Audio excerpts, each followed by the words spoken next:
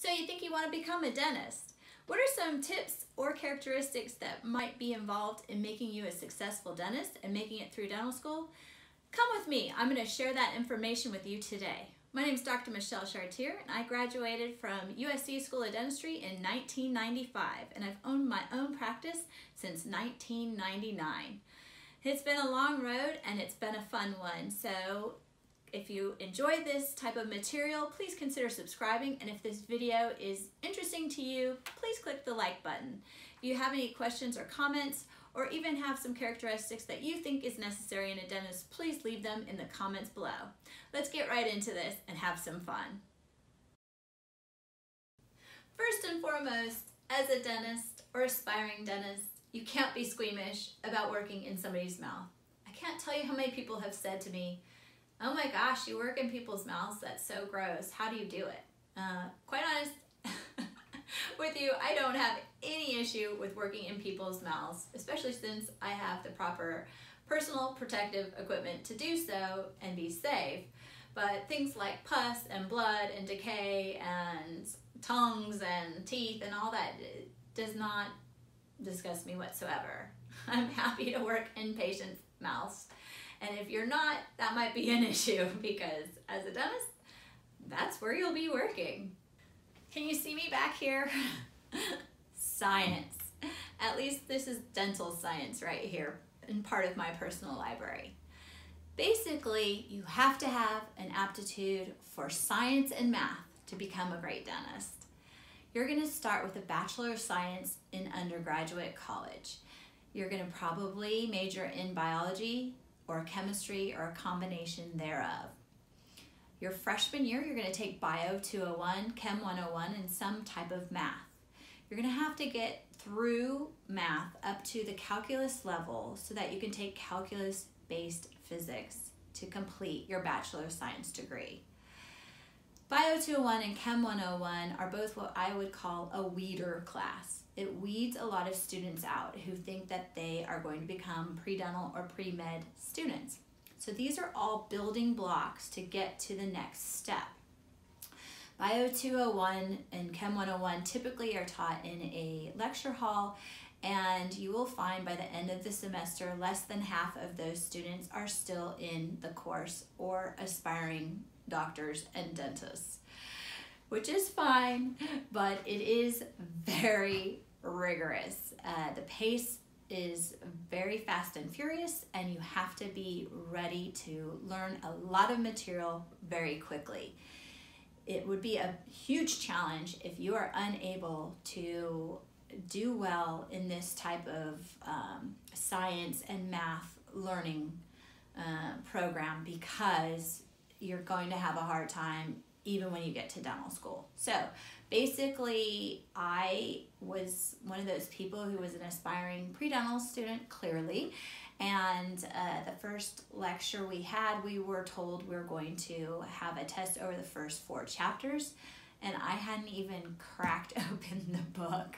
So 2 days later, I was having a test over 150 pages of material, and I didn't do well on that first test. But the good news is it was a huge wake-up call to me, and while I got my first failing grade in my whole entire life on that first test, I was able to turn things around and really get my act together so that I could make it through the rigor. I was awarded as a senior in 1991 graduating class with the Biology Student of the Year, which means I had the highest GPA in my graduating class in biology. It can be done. You're also going to have to endure organic chemistry, which is a huge challenge. Other courses that you're going to need to take or should take to help you through dental school is biochemistry, anatomy, physiology, microbiology, histology, embryology, and genetics. Fun stuff, fun stuff. Because when you get to dental school, those courses are going to be part of your curriculum along with the dental sciences. Now, this is my personal library, so this is only the resources that I still utilize today. So there was probably a stack this high. You probably would never have seen me, a wall of books that we had. Now, clearly today, a lot of us learn online, and this information certainly is available online. I just happen to keep these resources because I have little tabs and little sticky notes where I can quickly get this information. So you're going to bring your foundation of the biology and chemistry to dental school, and then add in these topics as well. So you're going to have removable prosthodontics, pediatrics, orthodontics, endodontics, dental anatomy, physiology of occlusion, oral medicine, management of TMD, treatment of occlusal diseases, and oral pathology. It's a lot of science. So if you love science and you're good at it, you're going to make a great dentist. In order to become a great dentist, it'd be really important that you're very artistic. That's the left side of your brain. So we've already talked about math and science being part of the equation to get through dental school, but becoming a great dentist really requires you to be quite artistic. You're designing smiles and recreating teeth. So you're working with porcelain and composite, which is a tooth-colored filling material, on a daily basis. So if you like to carve or paint or do origami or even draw, this shows that you have fine motor skills and you're quite artistic. I'd like to share with you something that we do in dentistry, so you'll know very quickly if you excel at the fine motor skills that are necessary for becoming a great dentist. We actually took a block of ivory wax, so tooth-colored wax material, and we had to use our dental instruments to construct a tooth that is three-dimensional from a one-dimensional picture. This was not fun. It took probably 20 hours to complete, and I'll do a close-up of those images. So having some type of aptitude at artistic and creative drawing and coloring and carving would be really important in your dental school adventure. One thing that I have found very helpful in my practice is that I value my dental health. And as a dentist, I think it's important for you to do the same thing. If you don't value dental hygiene, meaning you clean your teeth, you floss them regularly, you get them cleaned by a licensed professional hygienist, and if you need to do things orthodontically or restorative, meaning crowns or fillings, and also maybe even whiten your teeth, I think it'd be very hard for you to let your patients know how much you value what you do, because you need to walk the walk and talk the talk. I have patients all the time tell me, I want my teeth to look just like yours. And to me, I think it's so important to emulate what you're hoping to achieve for your own patients so they can see that this can easily be achieved for them as well. A really important thing as a dentist is to be able to be criticized but not take it personally. Sometimes patients have expectations that are different than what you think their expectations are, and you can't always exceed their expectations, although that's what we're trying to do on a daily basis. My personal mantra is strive for perfection, accept excellence. Every day we are subject to criticism based on sometimes subjective things. Thankfully, dental school is all about subjective criticism. There are numerous times where you will get a bad grade from a professor that you don't think your work was worthy of that low grade. Sometimes you even get a low grade because your patient didn't show up. Things that are completely out of your control. When you have those experiences, you can't take it personally. You cannot become depressed. You can't let that stop you from moving ahead. If you can master that and become accepting of criticism and use that as a challenge to strive to become better the next time, I think you'll make a great dentist. Excellent communication skills.